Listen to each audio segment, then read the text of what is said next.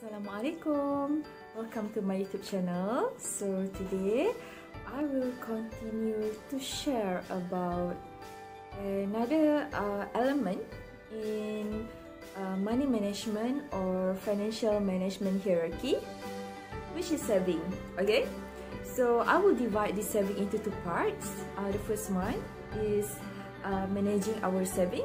The second part is managing our expenses. So for this video, I will talk about managing our saving. Okay, in general, the rule that I use to manage my own money is basically to have at least 6 months equivalent for my saving. 6 months gross salary equivalent for my saving.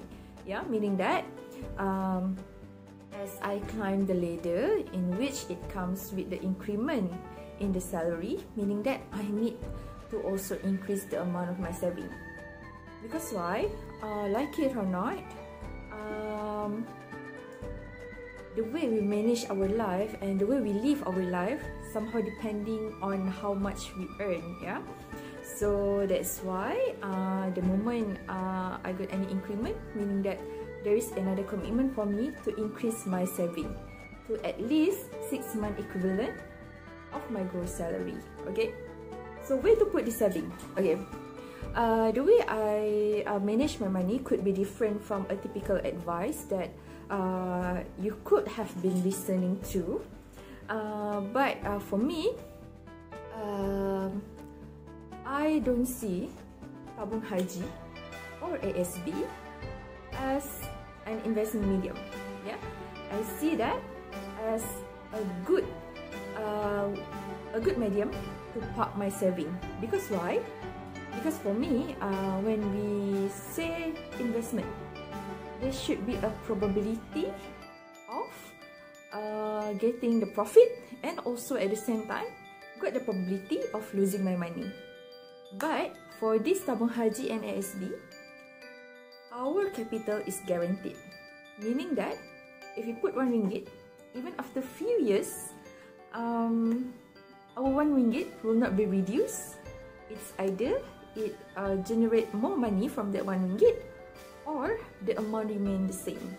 Yeah, so that's why for this 6 months equivalent of my salary saving, I put in these two mediums. Yeah, either tabung haji or ASB. And in the event of I have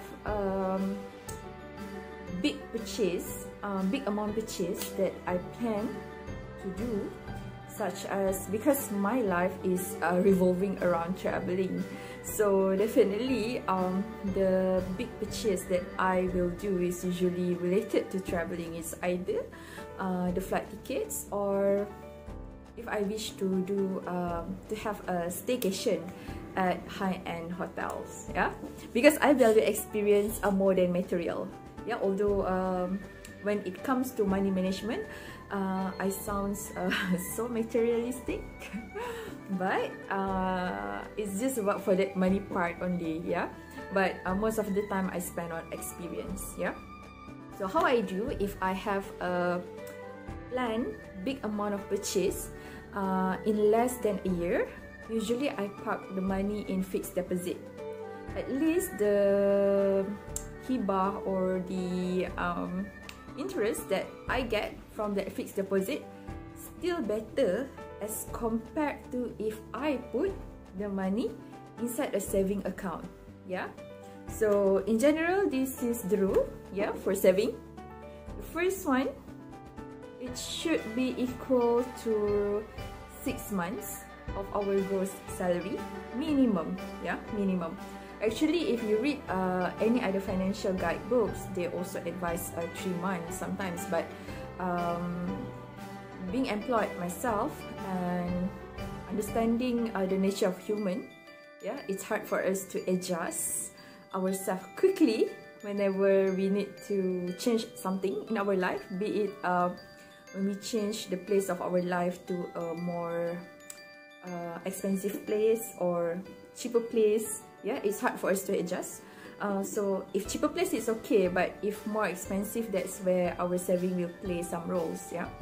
Okay, back to the conclusion.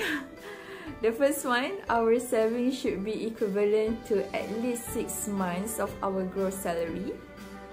If you plan to save that money for something that is not to be used within that particular year, it is good to park that money either in ASB or tabung haji. Yeah. Otherwise, if you are non-Bumi or non-Muslim, you can park it in a fixed deposit. Yeah. The third one, if you plan to have big amount of purchase in less than a year, you could save that money in any fixed deposit account. At least it gives you some return. Although if you put like 2,000, it only gives you like 3 to 4 ringgits.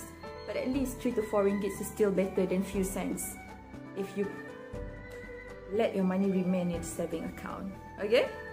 So I hope my sharing helps you guys, and let us be more what, yeah? Let us be wiser in managing our own financial or our own money. Till this next video. Thank you for watching. Assalamualaikum.